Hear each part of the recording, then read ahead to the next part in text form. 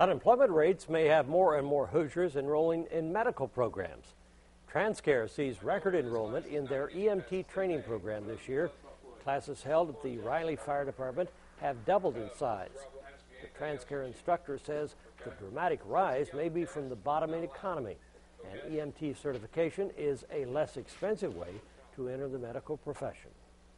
We think that some of it has to do with the economy, and some of it has to do with the fact that the medical field is something that's always going to be there, whether the economy is up or down.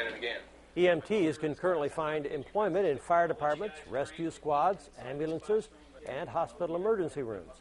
If you'd like to learn more about this program, go to our website, WTHI-TV.com.